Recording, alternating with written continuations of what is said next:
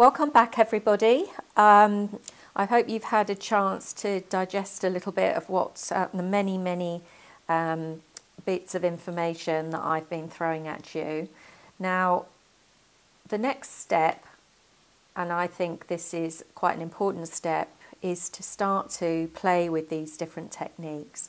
And one way I do this is to put a piece of paper down on your board, tape round it. I hadn't realised it got dirty, but tape round it.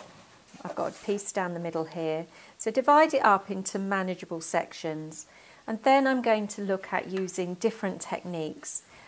And as I mentioned right at the very beginning of the videos, that here I've used blues and greens, but you could just use black or Payne's grey, because if whatever you use influences what the picture, you decide the picture eventually is.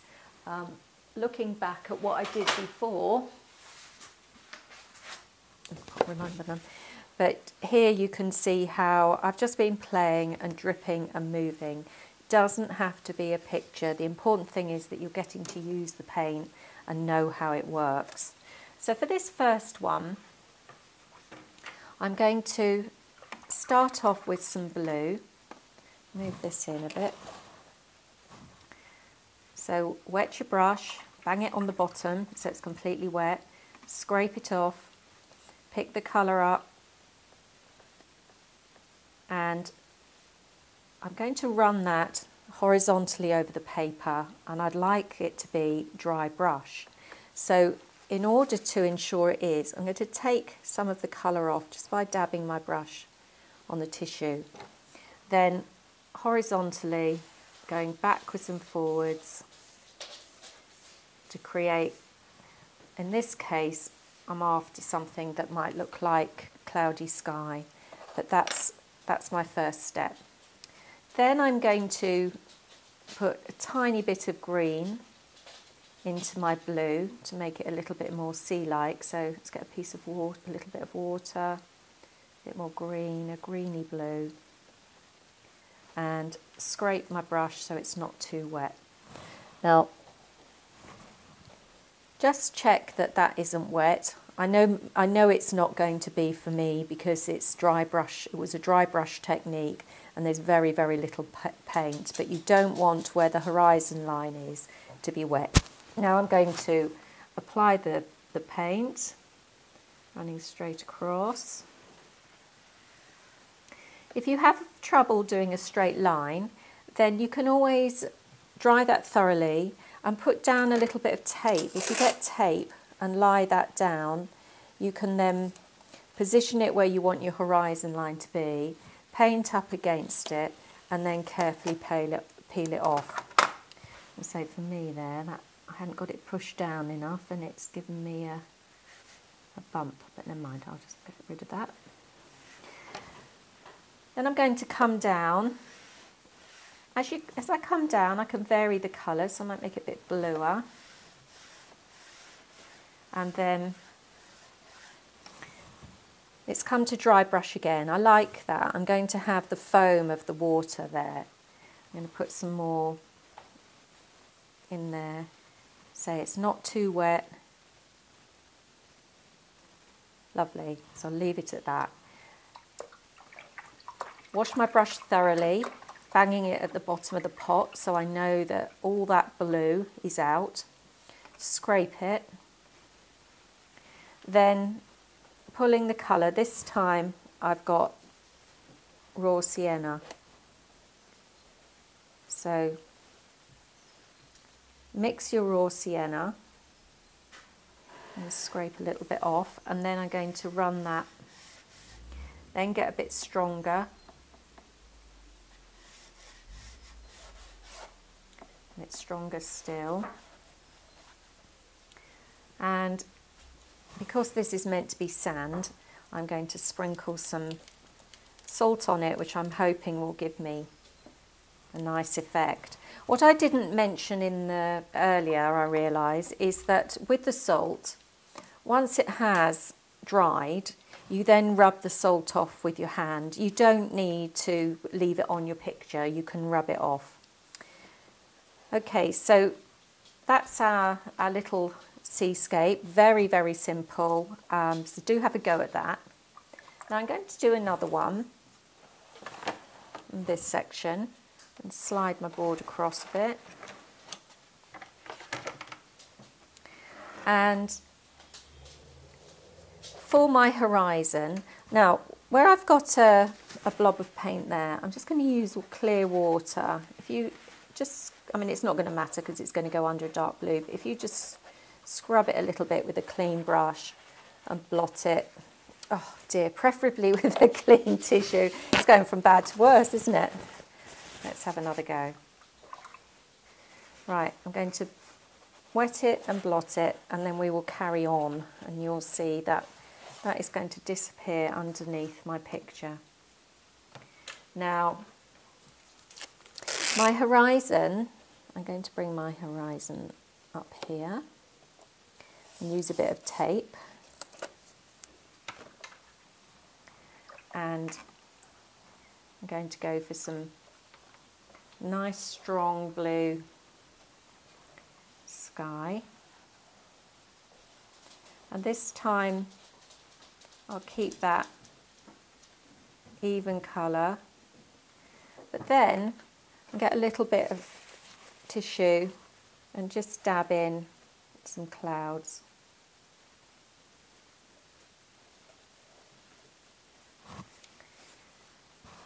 And let's lift that so you can see I've got a nice straight horizon line. Now this is all going to be the sea, so I'll be able to cover up this mess because it's going to be much darker. And then I'm going to run my sand at an angle, and to remind myself, I'm going to pencil rather very lightly that this is going to be the edge of my sea. If I've done my line too dark, I can just lightly go over it with my putty rubber to knock that line back. Now, like before, I'm going to use raw sienna down here, but first of all I'm going to make a brown by mixing these colours together. So if I get a bit of green, a bit of red, a bit of blue, and then I'm going to add a little bit of red. So as I was saying earlier, if you get your red, yellow and blue colours, see if you can mix browns and greys, because you can get them from red, yellow and blue. Now I've got my brown. I'm going to scoop it up. I can tell already it needs to be a bit wetter, otherwise it's not going to flick. I'll scoop it up. I'm going to protect this side of my picture. Remove that. So I'm going to run that diagonally down here and flick.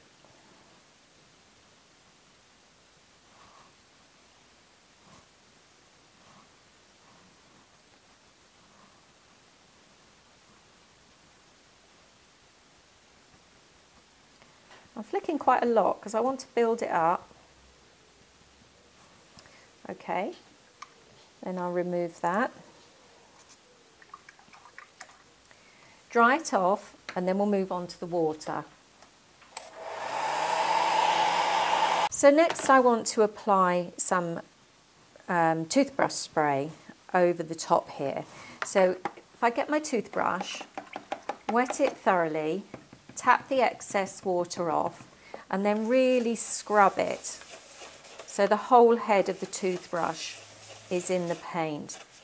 Then point it down. I find it easiest if I point it vertically at my palette to test and run your finger from the palette end upwards. If you have it at an angle, it's going to spray ahead of you. So you want it vertically pointing directly down to where you actually want the paint. Then I'll protect my water edge again a torn piece of paper, and then spray, spray, spray.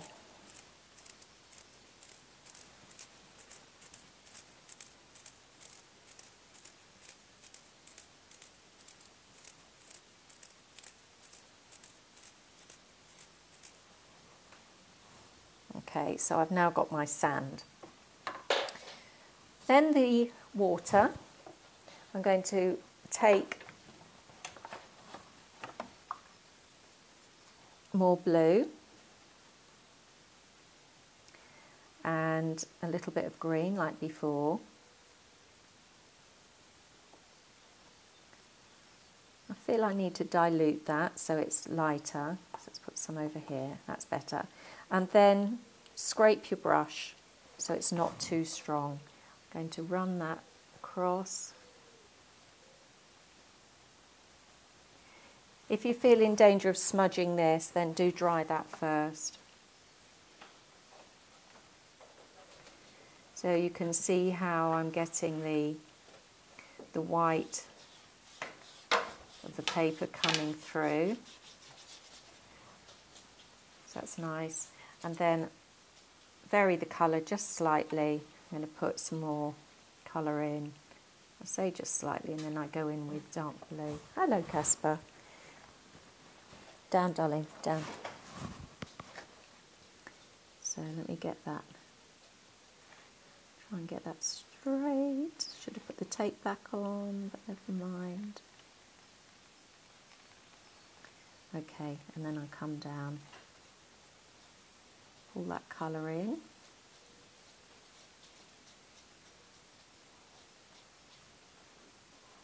Now this edge is going to be sprayed again with the toothbrush and flicking to get some white foam. So that'll all be softened. While that's drying, I'm going to come back to this first picture.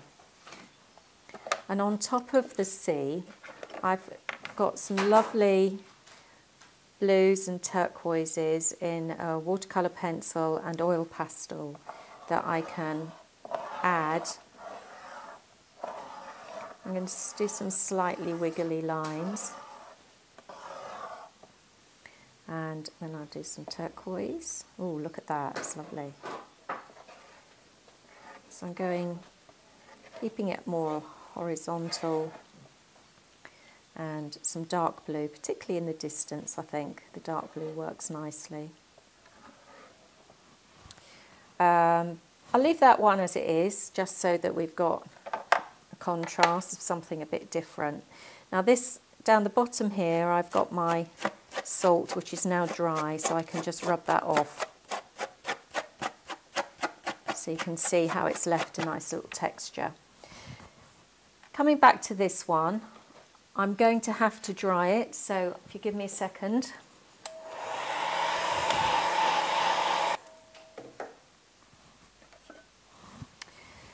So first, along the edge here where the water would have come up onto the sand and receded and left it wet, I'm just going to run my brush along here so it gives a slightly different shade. So that will be my wet sand. Within the sea itself, I'm going to put some more marks. So I'm going to run my brush. One thing you can do with these gorgeous brushes is you can play around with getting a thick, thin effect. I'll just space them out a bit more down here. I'll show you on the back of this sheet here. If you run your brush along and then you apply pressure and then you come up again gradually, you're going to get these lovely thick, thin lines, which are really useful when you've got this situation, but you can also do leaves and so on. So that's sort of another video really, but just so you know. Okay, I'll dry my sea and then we'll finish off this picture with some sea spray. So for the spray, I'm going to protect each side.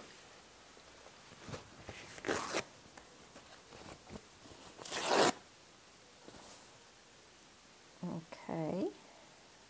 I want to come up a little bit into the blue. Then I'm going to get my toothbrush again with some white, and I lost my toothbrush, here we go, and some white gouache. So this time, as before, you've got your paint, your neat paint. I'm going to wash my brush, tap off the excess water, scrub it, the whole thing, making sure the whole thing's completely covered in the paint. Hold it vertically and test the spray. All right, that looks good. If you get any drips of water, then go back to the water pot and tap it again really, really well. Now let me readjust these. So I just want to catch the edge of the blue there and the edge of the sand. So let's go down here. So I've masked the area that I want to spray well. Move that away. Yeah, that's nice. And then I'm just going to add a tad more, just so that it's not just one long straight line.